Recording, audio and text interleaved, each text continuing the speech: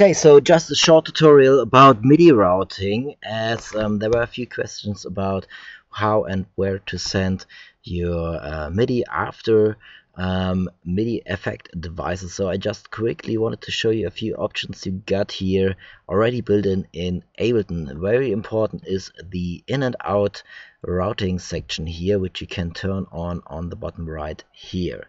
Okay, so let's pick the trigger tune for that. So first, let's create 3 MIDI tracks, and we're gonna have 2 trigger tune devices on track 2 and on track 3. There we go. Okay, so the first one, the first MIDI track is just gonna be our MIDI in.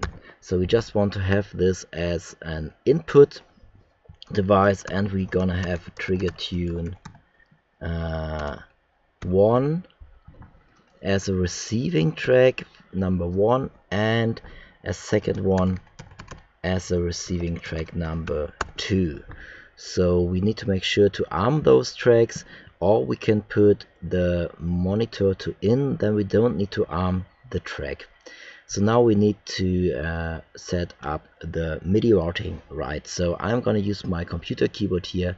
Maybe you're gonna use the external MIDI hardware here, so you need to put in your sound card or whatever you use to convert the MIDI into the digital format here into the Ableton Live. Okay, and now we gonna receive MIDI in here, and we want the MIDI from set from the first receiving MIDI track to this channel here, so the MIDI in. So we select MIDI in here, and from the second we're gonna select MIDI in here as well.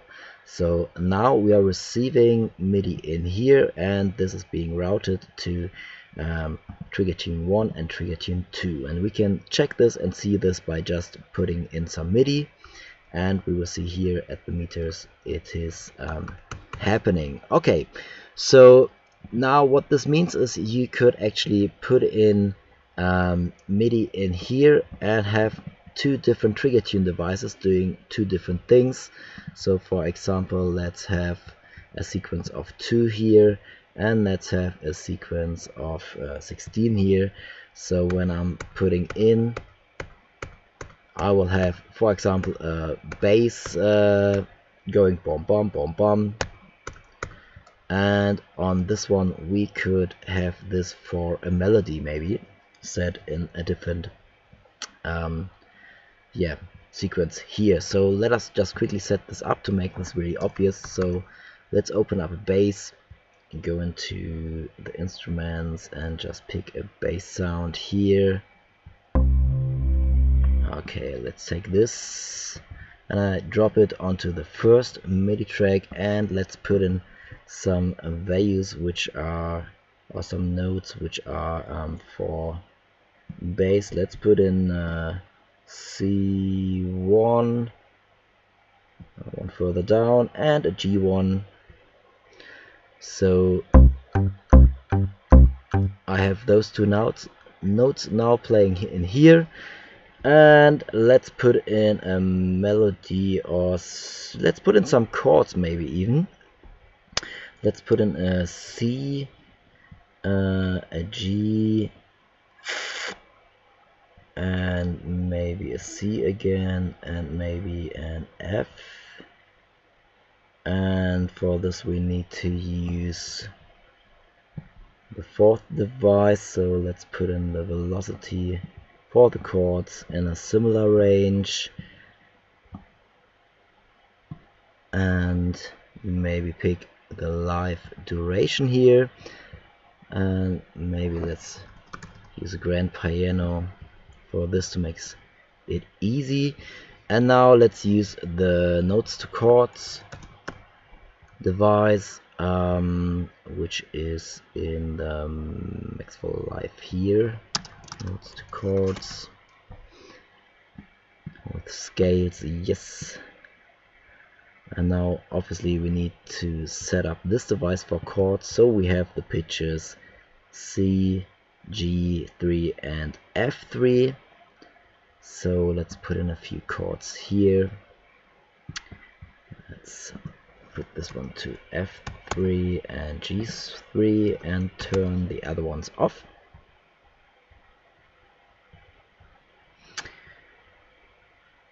And let's put in a few scales. E, G. Let's put in here, so we will have major chords all the way up, and Lydian. Okay, so let us check the second track here separately.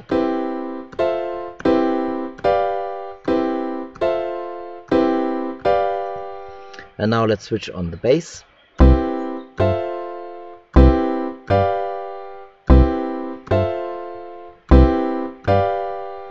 And you can hear the bass is always going from C1 to G1. Let's put in the live duration here as well.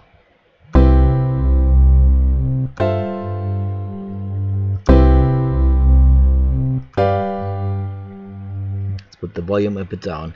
Okay, so this would be the first step of having one MIDI track for routing in and then have this set to the next one. Of course, you can just select the computer keyboard in here, but if you want to go now more detailed, let's say you want to have a second instrument being triggered by or being having the chords played, which are in the trigger tune 1 track here as well.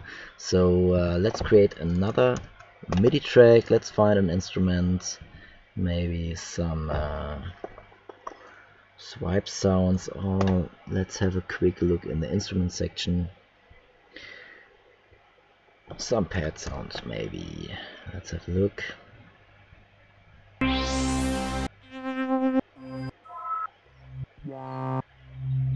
That's sounding quite nice. I hope it's not a monophonic sound.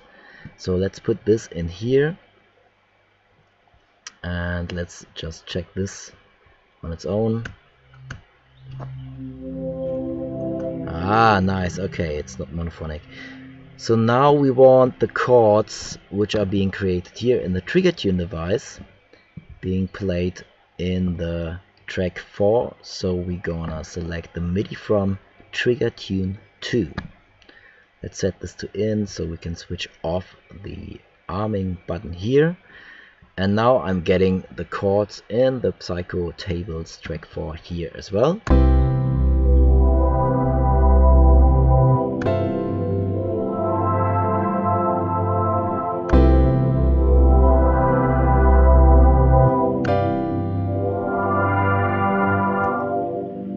Okay, so that's sounding already quite nice. Okay, so let's say we want to get only the root notes which are being C3, G3, C3 and F3 without the chords into track number 4. We can do this with the internal routing in Ableton Live already. So we have the second menu in here, and we have the pre-effects and post-effects, but they will apply to both of the effects we got in here. So what we need to do is we need to group the trigger tune device here. So we can do this by Command G or by right click and then go to the group menu here, and let's name this chain trigger tune. And now if we open up the second menu here, we will have a few more options here. So we could go to the MIDI effect rack trigger tune post effects. So right now we are getting the MIDI straight after this effect, this MIDI effect rack, so in between here, so just before we will get the notes to chords plug in here. So this would sound like this.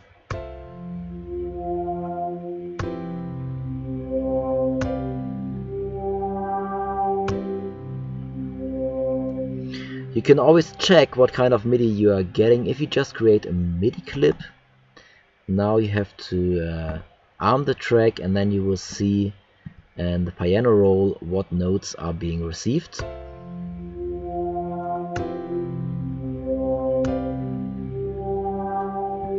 Just to show you the difference, let's change the MIDI in here to the trigger tune post effects, and now we are getting the chords in here again. So after the MIDI note to chords device,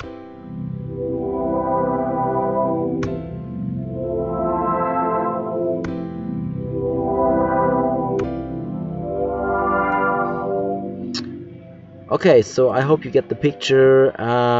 You can have a lot of routing options. You have a lot of routing options here. If you want to send MIDI out to an external device, for example, you could create a new track and let's call it MIDI out to hardware.